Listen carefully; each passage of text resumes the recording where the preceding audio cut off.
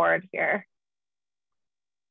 Okay, there we go. So good evening, everyone, and welcome to the first Vancouver Kimberlite Cluster Seminar of 2022. And thanks to everyone for joining us today. First, I'm just going to briefly introduce myself. So my name is Amy Maley, and I'm a master's student at UBC, and I'm studying under Professor Maya Kopylova. I've taken over from Catherine Mondoni as the VKC host for this year. Catherine is moving on after successfully defending her master's thesis. So I am originally from Calgary, and I completed my undergrad degree there at the U of C. And I worked in the oil and gas industry for 5 years after finishing my bachelor's degree. And I spent the majority of my time working in exploration and looking at Brazilian pre-salt lacustrine carbonates. So I'm very excited to move into the igneous and metamorphic world and learn more through my master's project, which is focusing on kimberlite geochemistry and reactions with crustal xenoliths. So I also have with me here virtually Maya Kopylova, who is our convener. She's back after her sabbatical, and she will be resuming that role. And she is also today's speaker. So the VKC is a series of seminars for diamond geology and related topics. And its goal is to bring both academics and industry professionals together. I would like to acknowledge SRK Consulting for being a long-standing VKC sponsor. And just a few housekeeping items. I know we are all pretty well versed on Zoom at this point, but if you could keep your microphones and cameras off during the presentation, that will just help with the quality of streaming. And the presentation will be about 50 minutes long. So you can please keep your questions for the end, at which point I will facilitate a question and answer period. And then after that Q&A, I will stop recording and we'll move on to a virtual social hour, and we can all chat a little bit more informally. So now I would like to introduce Dr. Maya Kopylova, who is a professor at the University of British Columbia, Vancouver. Most of you probably know Maya quite well, but I'm going to do just a brief introduction before she gets started on her talk. Maya completed her MSc at... my fucking computer, I can't get the audio. Maya completed her MSc at Lomonosov Moscow State University before moving on to complete her PhD at the Schmidt Institute of Physics of Earth in Moscow. She then went on to complete a postdoctoral fellowship at the University of Cape Town. Maya is an accomplished researcher and has held visiting researcher positions at numerous universities, including Macquarie University in Sydney, Australia, Hebrew University in Israel, and Vernadsky Institute of Geochemistry and Analytical Chemistry in Russia. She was the recipient of an NSERC University Faculty Award from 2000 to 2006 and a Royal Society Visiting Researcher Grant in Durham, UK in 2007. Maya has been working as a professor at UBC since 2013, where she continues to pursue her research in kimberlite petrology and volcanology, characterization of diamonds and their mineral inclusions, as well as mantle xenolith petrology. And now I will hand things over to you, Maya, to get started on your presentation. So I will stop sharing my screen here. Thank you, Amy.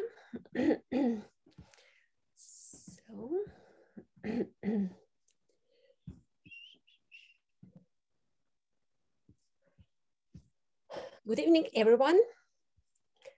I'm happy to share with you the results we acquired over the last 3 years of fields in the Kola Magmatic Province. From the list of co-authors, you see that we have quite a large team of geologists, and we all got together because we were awarded a grant by the Russian Science Foundation to study relationship between kimberlites, carbonatites, and ultramorphic lamprophyres in Archangelsk and Kola magmatic provinces. And we collected interesting material that I would like to share with you today. And in the title of my presentation, several of the terms might need special introduction for this audience. And I'll start with the introduction to lamprophyres.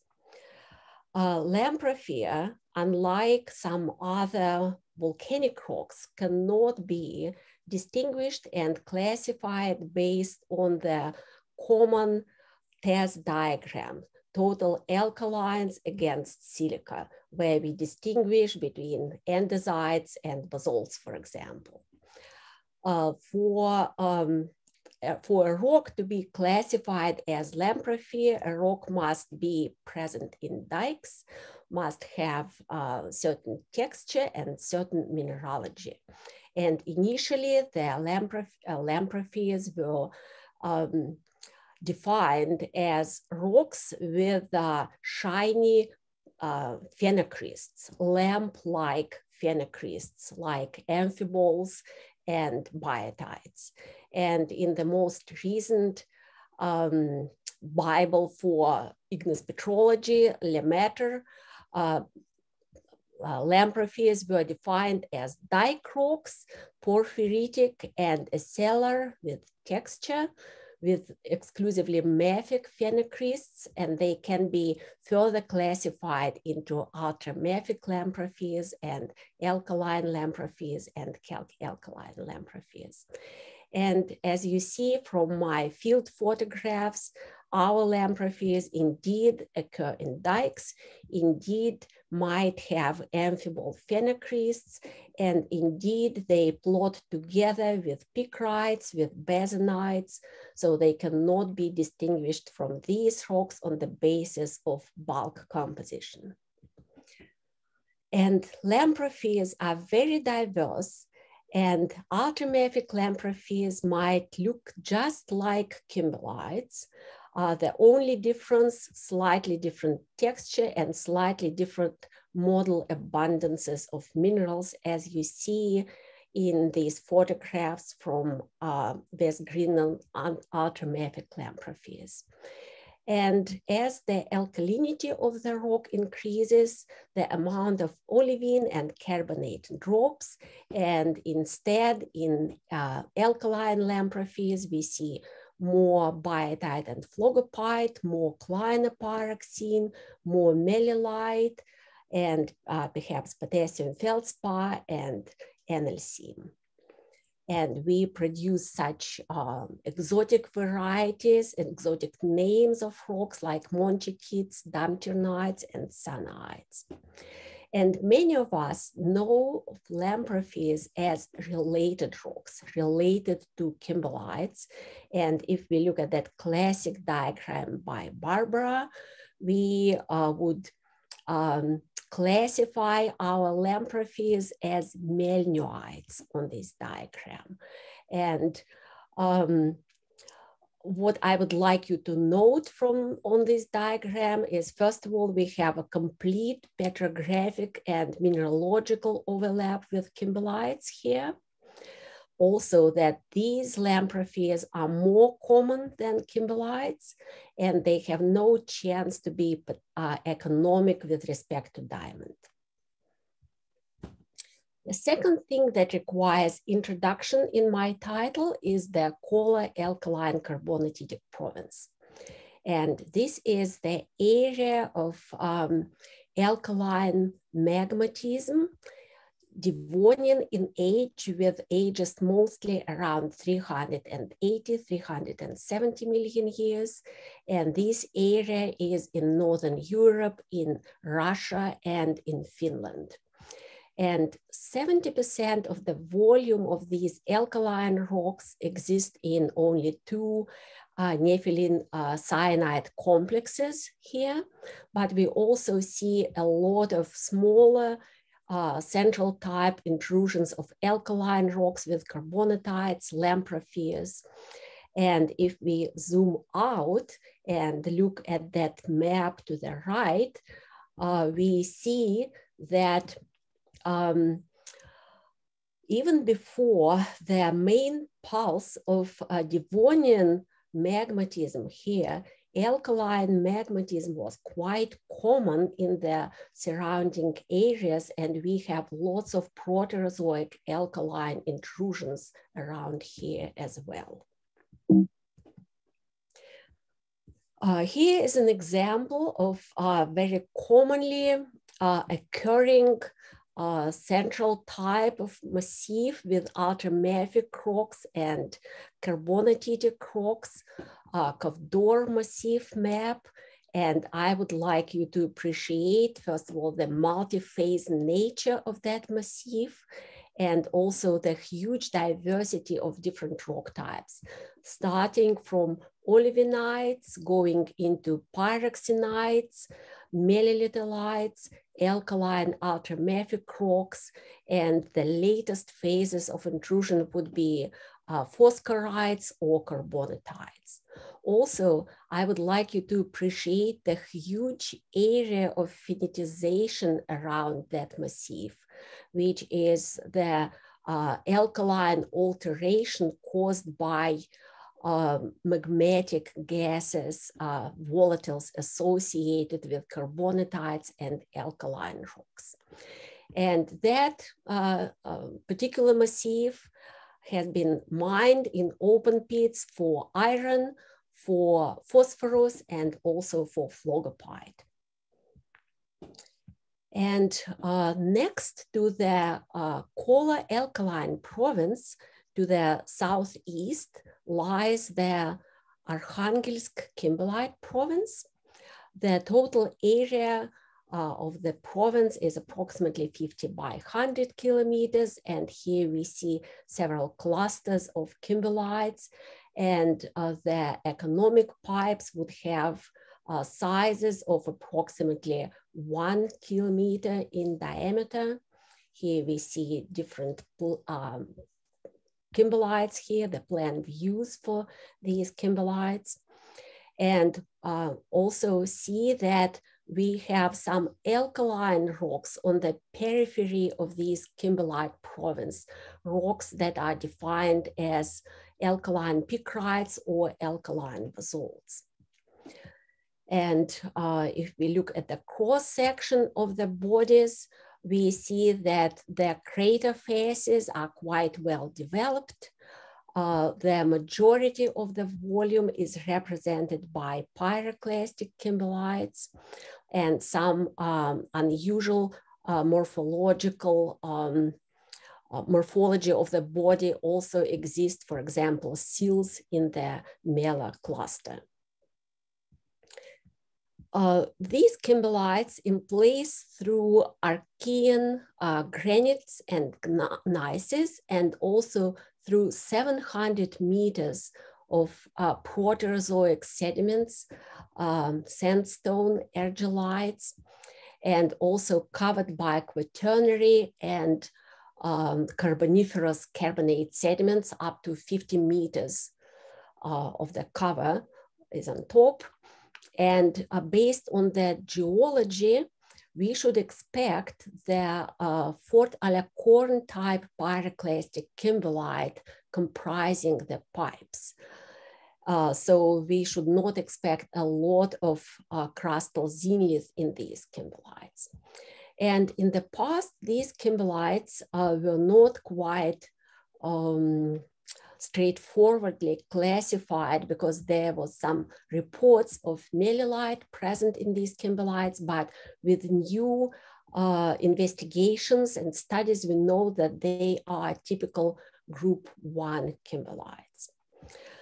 And currently 3 pipes have been mined in open pit, and open pit mining will continue for another 4 years, and the grades are quite good, between 1 and 1.4 carats per ton.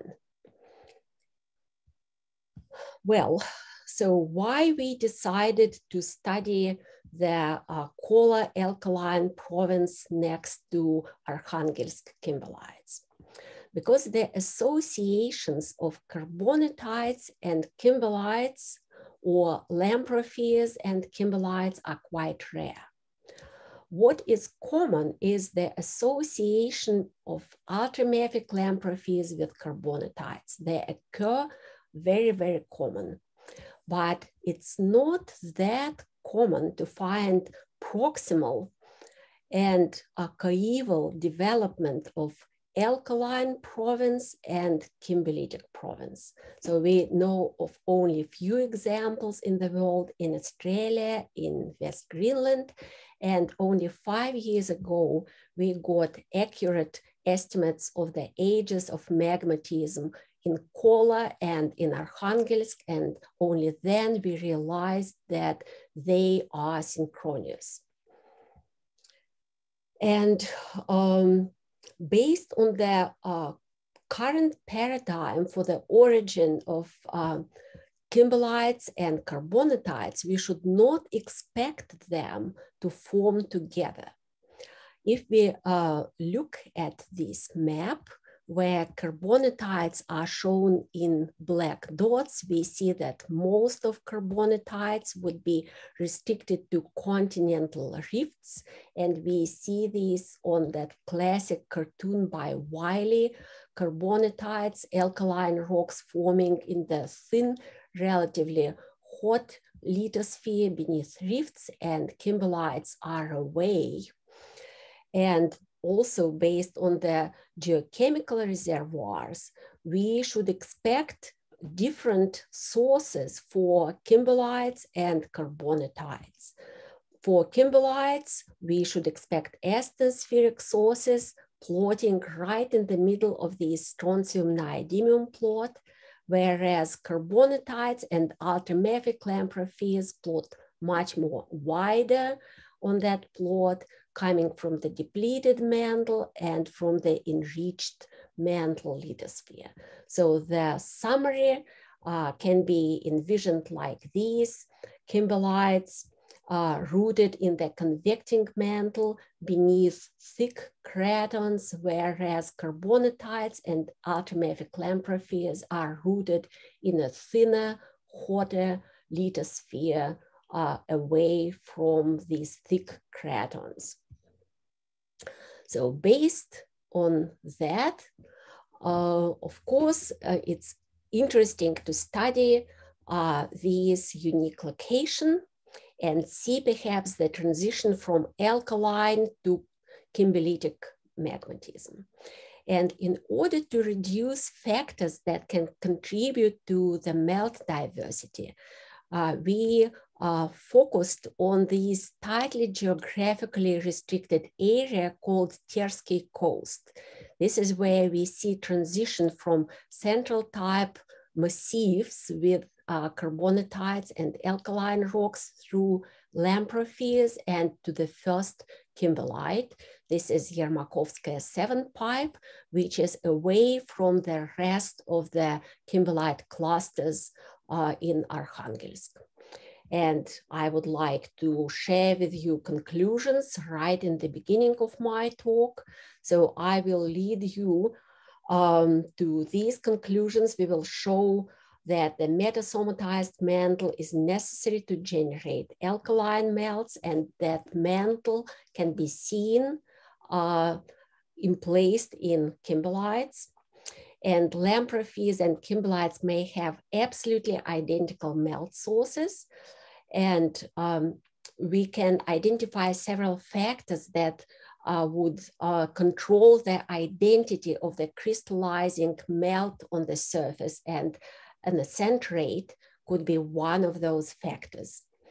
And I'll also finish by introducing an exotic trend at a highly radiogenic strontium composition that can be controlled by finitization of the old crust. And I will argue that that trend can be a hallmark for the origin of the melt in large alkaline or kimberlite province. So let's start the story. We had 3 fields and collected over 200 samples of dykes, lamprophyric carbonatitic dykes, in 3 areas of the Tersky coast, Kandaguba, Kandalaksha, and Turimys, and also in Yermakovskaya pipe to the east. And we studied thoroughly 85 samples for petrography, mineralogy, bulk rock chemistry, trace element chemistry, and isotopic composition. And we also modeled crystallization and assimilation, crustal assimilation for these compositions. And you see that in the field, our dykes ranged from really thin, only 10 centimeters, to reaching 1 meter in width. And they showed us a range of colors, brown for carbonatitic dykes, black for more silicate-rich dykes, show a range of texture from lead to massive textures, from porphyritic to aphanitic.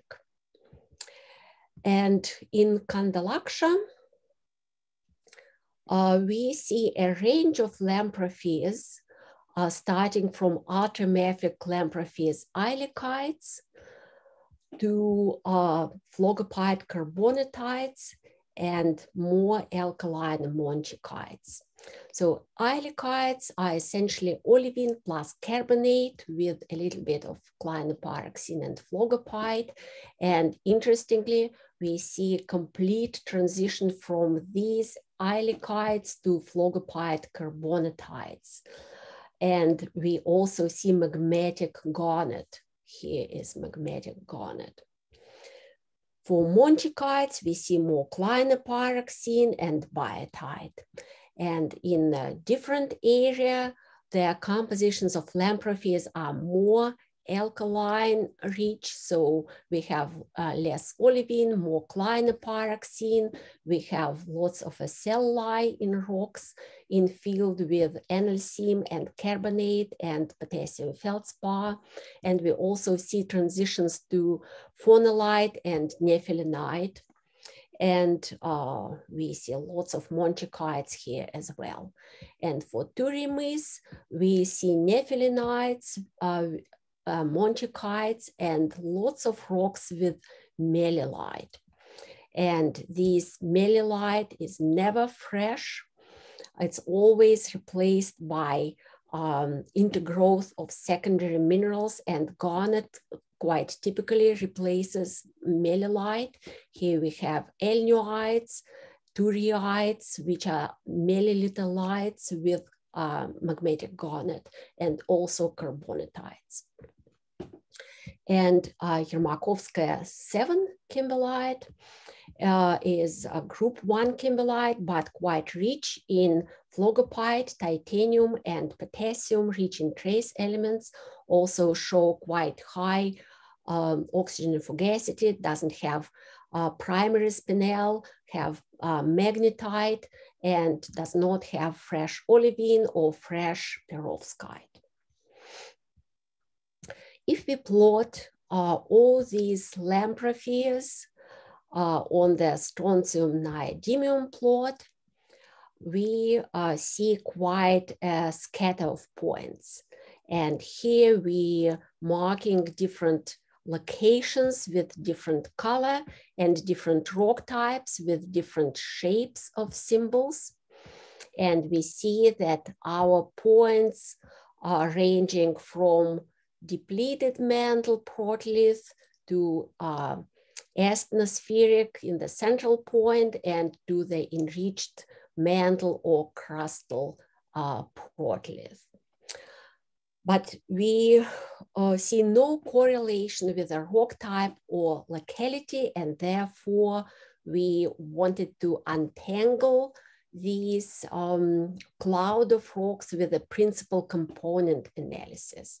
So we used 5 different variables for this analysis, all isotopic ratios for lead, neodymium, and strontium.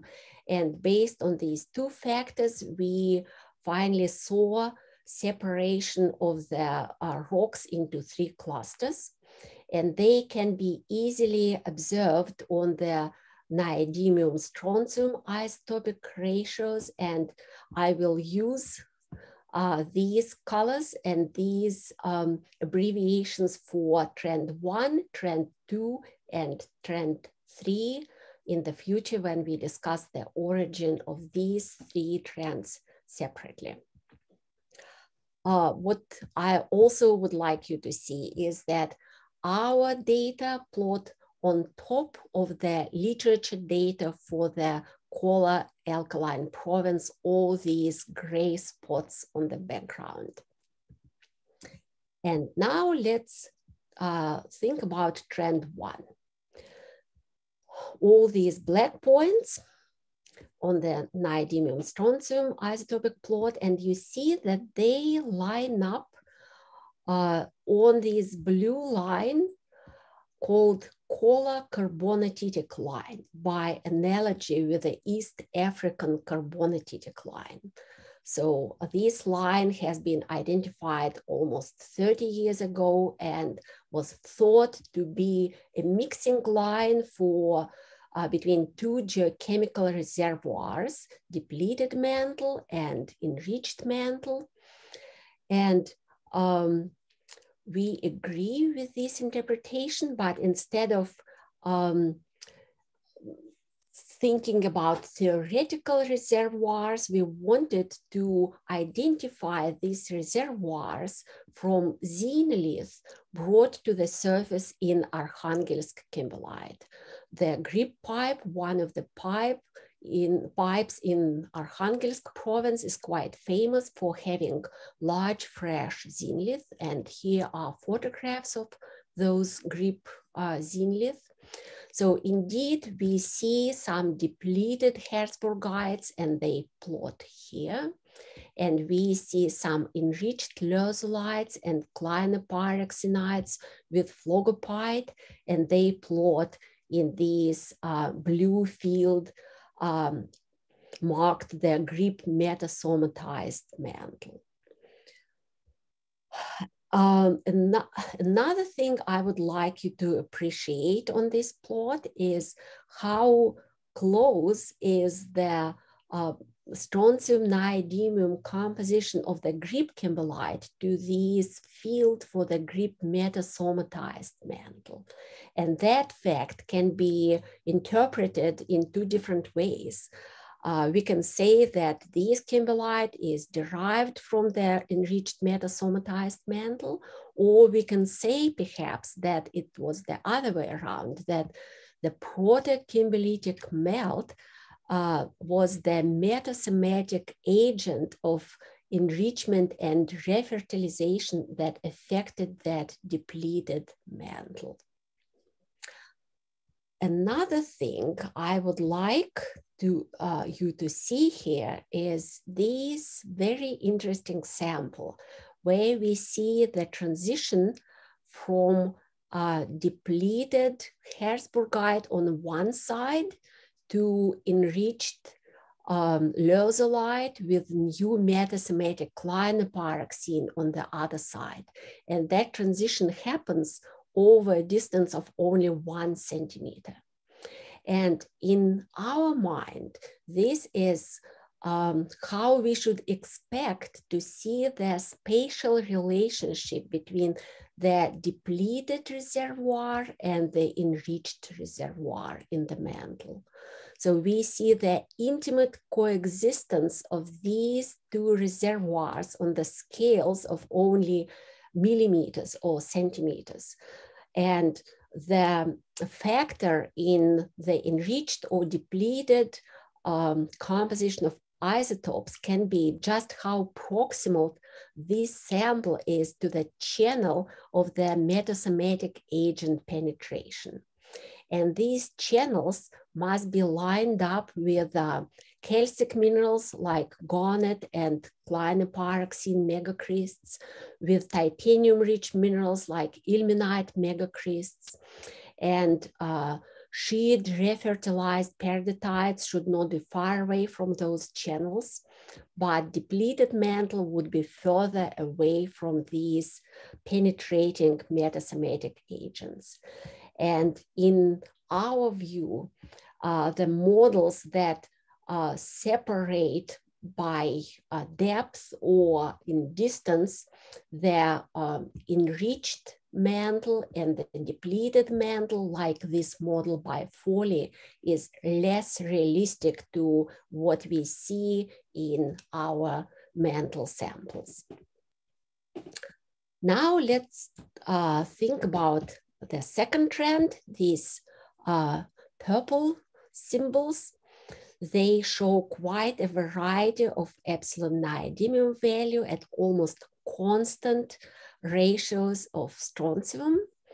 And if we plot these purple points on a large scale neodymium strontium plot, we see that these points trend towards the green points, and these are local Proterozoic and Archean lower crust. And maybe the trend was produced by crust contamination, and this is totally feasible because we see small chips and xenolith of the country rocks in our dykes. In order to check if this crustal contamination can be a viable hypothesis, we can look at difference in strontium neodymium ratio for different minerals in Lamprophyres. And luckily, we can have different types of calcic minerals where we can make these types of analysis. We can look at early crystallizing perovskite and late crystallizing magmatic calcic garnet. And we definitely see a shift in strontium and neodymium ratios as we crystallize, as crystallization proceeds, meaning that the melt was an open system and assimilated something before crystallizing garnet. And on the plot, if we model contamination by the local crust and drive as a result of this assimilation of the crust, the rock from initial perovskite analysis towards late garnet analysis, we see that we require 15% weight of contamination in order to in order to see the late crystallizing garnet with such strontium and neodymium ratios. But more elaborate analysis of the crustal assimilation can be done if we run a special program called AFC, which stands for assimilation fractional crystallization. So this is the gold standard in igneous petrology, where we simultaneously compute assimilation of the foreign material that causes then fractional crystallization and settling down of some crystals. And commonly, lots of parameters can be involved in assumption for these AFC models, but luckily we don't need to assume the distribution coefficients for strontium and neodymium because we know them quite well, because we studied petrography of our rocks very well, so we know exactly what crystallizes and at what stage and from what type of Lamprophyres.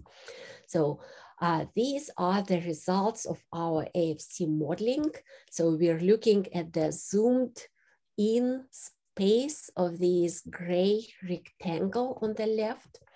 And here we're looking at two types of models, green lines that start from perovskites in ilikites. So this is the most primitive types of melts. And we also looked at crystallization of monchichites and magnesium melanephelinites. So they crystallize different type of assemblage, and therefore the slope of these assimilation lines are different. But in both cases, we see that these assimilation lines go through these purple points.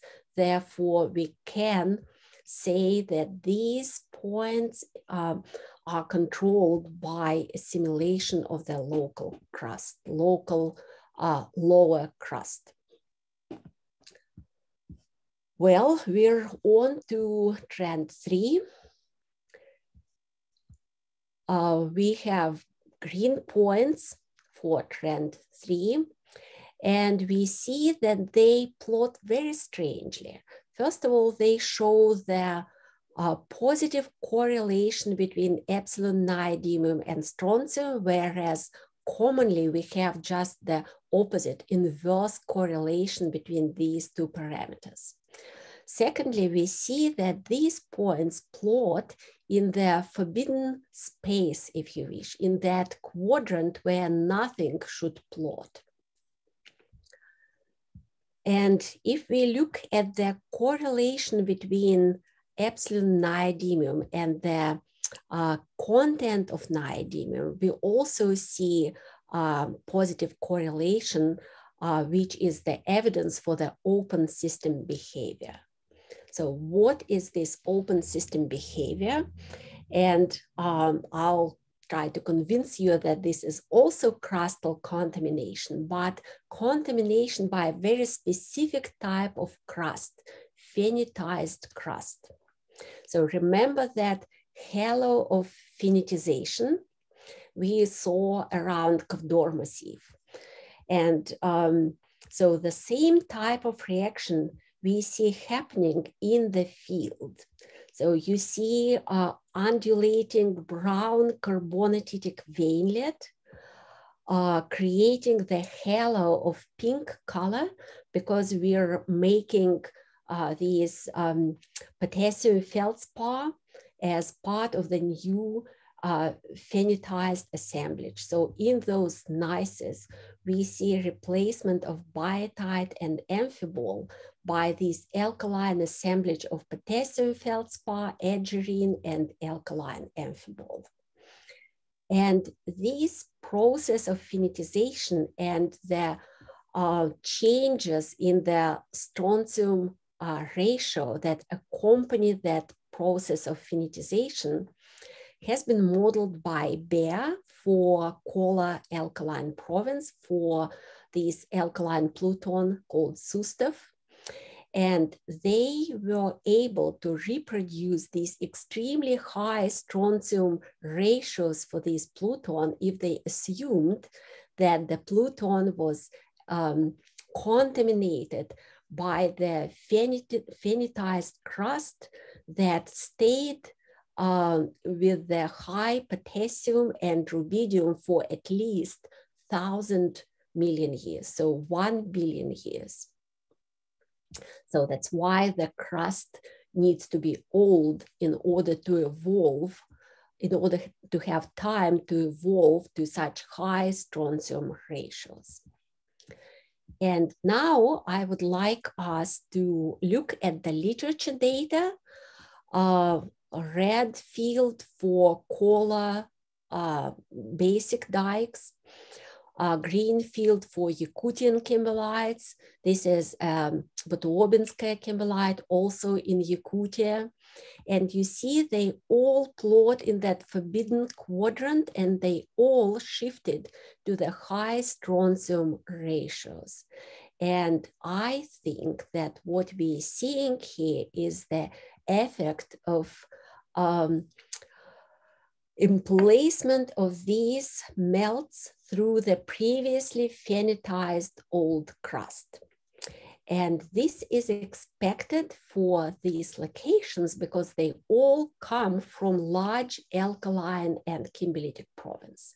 And these provinces commonly experienced multiple episodes of magmatism. So in Yakutia, for example, we have at least 4 different episodes of kimberlite formation, all in a tightly geographically restricted area. Let's go to Kola. Here we also have Proterozoic alkaline magmatism and then Devonian alkaline magmatism. In North America, on the Slave, we have Cambrian kimberlites up to Eocene kimberlites, Jurassic kimberlites as well. In Superior, we have Proterozoic Kyle Lake kimberlite, and right next to it, Victor kimberlite, Jurassic kimberlite. So note that in all these examples, the time span between the earlier stages of the magmatism and later stages of magmatism can be as long as 1 billion years. Well, now let's all get our trends together on a single strontium neodymium plot. So we're looking at 3 different colors of rocks for these 3 trends, and trends are shown with these 3 different colors. But most interesting for us is now the overprinting and superposition between our data and the literature data for Archangelsk kimberlites. So we see that for our lamprophyres, we need 4 different geochemical reservoirs: depleted mantle, enriched mantle, lower crust, and the old phenitized crust here. And we see that the enriched mantle, metasomatized mantle, is one of prerequisite sources that mixed with other reservoirs can produce lamprophyres. So that Kimberlite Province mantle is necessary in order to produce the Kola lamprophyres. And kimberlites are simpler than lamprophyres because they're only single-sourced melt, local melt in places as the grip kimberlite. And all other kimberlites and all other lamprophyres require multiple sources. And now let's compare our lamprophyres with kimberlites, and you see that the reservoirs for them are absolutely identical. So Kepina kimberlite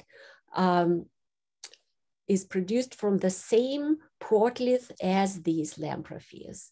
Grip kimberlite is produced from the same protolith as these lamprophyres. Yermakovskaya kimberlite also, the source of it is identical to the source of lamprophyres. And this immediately poses a question of what makes one melt a lamprophyre and another melt a kimberlite. And we, of course, understand that one of parameters that plays into this identity of the rock in the crust can be the degree of melting. But we also see some other factors, and I would like to illustrate these factors with our data. So the first is Yermakovskaya 7 kimberlite. So you see that it's transitional by geography between lamprophyres and kimberlites. And it's also transitional and intermediate between lamprophyres and kimberlites geochemically. So geochemically, it has more titanium and potassium and higher trace elements here. So the Yermakovskaya pipe is here showing the spider diagram with quite high abundances of trace elements, much higher than the grip kimberlite, for example, and at par with ilikites, with ultramafic lamprophyres in our Kola province and also at Ilik Bay. Also, with respect to oxygen fugacity, it is closer to lamprophyre that commonly would crystallize magnetite and ilmenite. So we can illustrate with this example a very local control on melt generation. And the second example is kimberlite. So by the position on this diagram, we can immediately tell this is the most crustally contaminated kimberlite, but it is also this unusual kimberlite that in places in seals. And we can speculate that perhaps these two things are related and maybe they could be explained by the slower ascent rate for this melt that allowed it to assimilate more lower crust and also devoid that melt of volatiles and made it in place non-explosively, less explosively than other kimberlites. So here we're coming again to conclusions. So we found lots of relationships, links between the proximal kimberlite and alkaline province. And we also see that lamprophyres may have identical melt sources with kimberlites. And we see lots of factors contributing to production, to the identity of the melts in the crust, such as ascent rates, degrees of melting, geography. And finally, I hope that I convinced you that this odd trend of constant neodymium ratios at highly radiogenic strontium ratio results from the finitization and typical for large alkaline or kimberlite province. Thank you.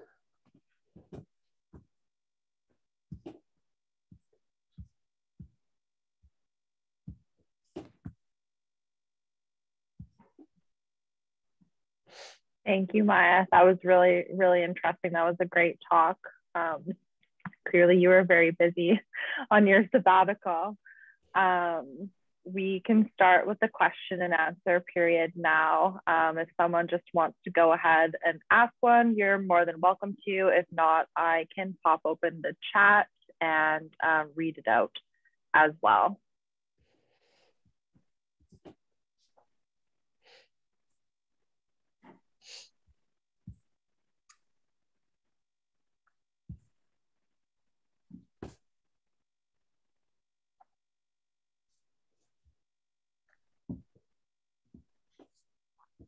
Don't have anything coming up in the chat yet. Does anyone have anything that they'd like to ask?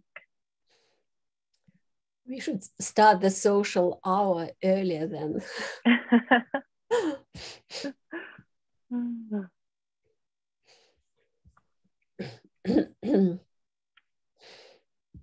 Herman says thank you, but he has to drop out early.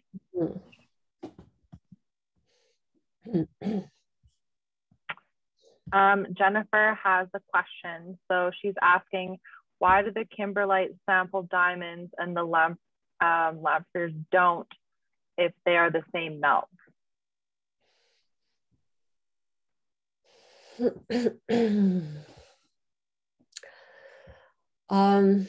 We can only speculate about it. And I think it comes to the different volatile abundances in lamprophyres and in kimberlites. And when we say that lamprophyres and kimberlites are produced in the same geochemical reservoirs in the same protlith, we are not saying that they have initially the same compositions, yeah? Because different degrees of melting will be seen as different compositions of the initial melts, and these different compositions would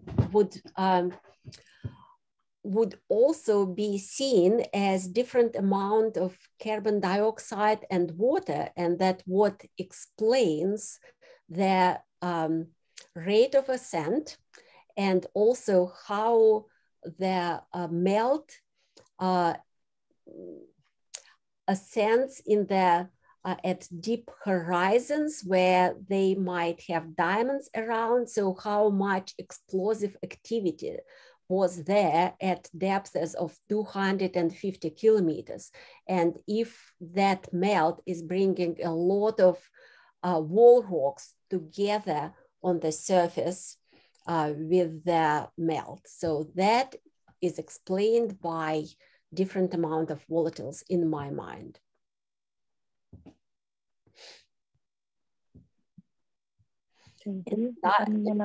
Diamonds, of course, is just our normal wall rock at 250 kilometers. So if we have more explosive style of the melt emplacement at 250 kilometers, then we are just bringing more diamonds and more olivine.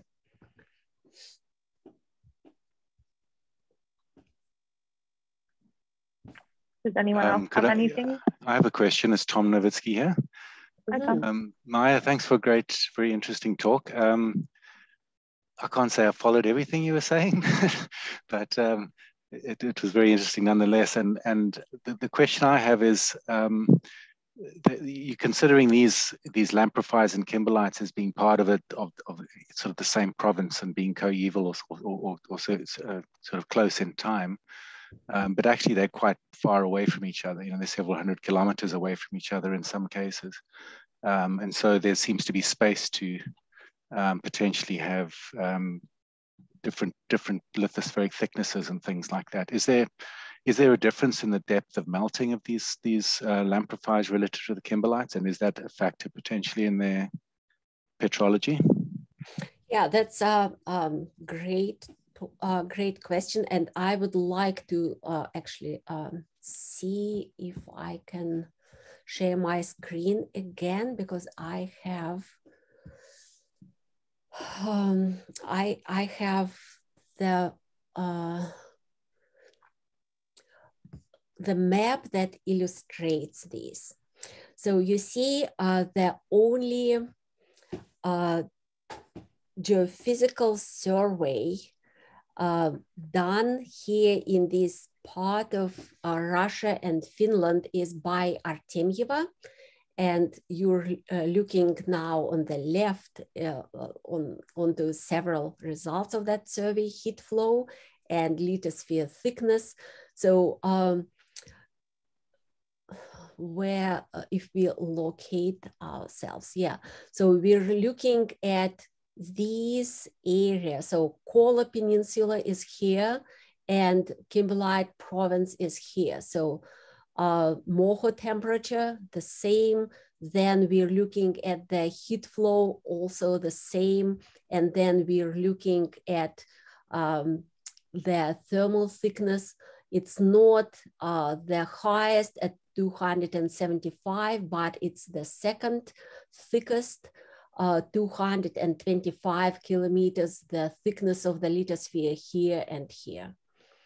So yeah, we do not see any reasons for these two segments of the mantle be different, even though they are, yeah, indeed 500,000 kilometers apart. I mean, those are very large scale studies, and I'm wondering if there's potential within that for sort of local, you know, relatively local variability on the scale of a few hundred kilometers. And do you have any xenoliths from the lamprophyres that can help constrain Unfortunately, thickness? unfortunately not. Unfortunately not. That would be much easier if we can look at lamprophyre derived xenolith. But that's why those odd locations of coeval kimberlites and lamprophyres are so important, because only kimberlites can bring us the mantle. And I agree with you that, yeah, so that's a regional study we're looking at, and in the precision for these models is plus minus 50 kilometers, that's for sure. Thanks, Maya. Thank you.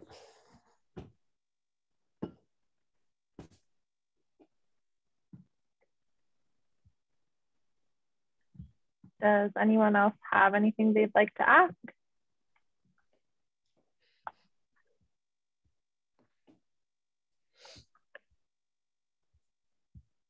Okay, well, if that's it, I will stop the recording here then.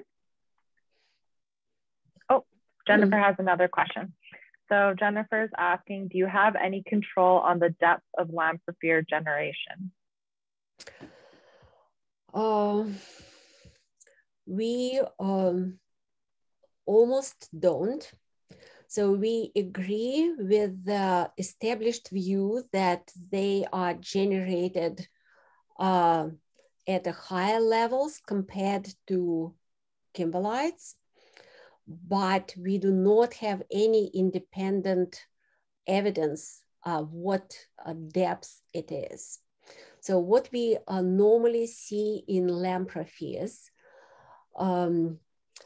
anticrysts, the earlier crystallizing phenocrysts that are partly resorbed.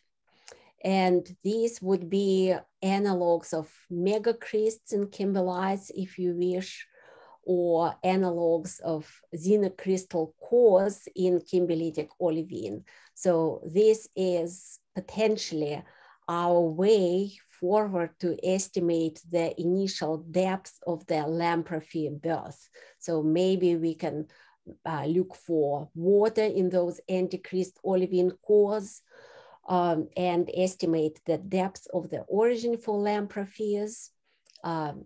It may be possible, but when we modeled crystallization of lamprophyres, we did not model anything which is higher than, let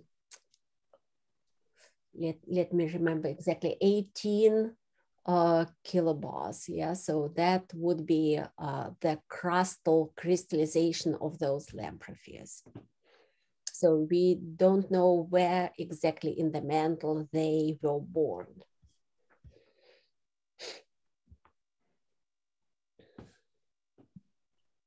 Okay. One last chance for questions before I turn off the recording. Okay, we'll stop recording here then.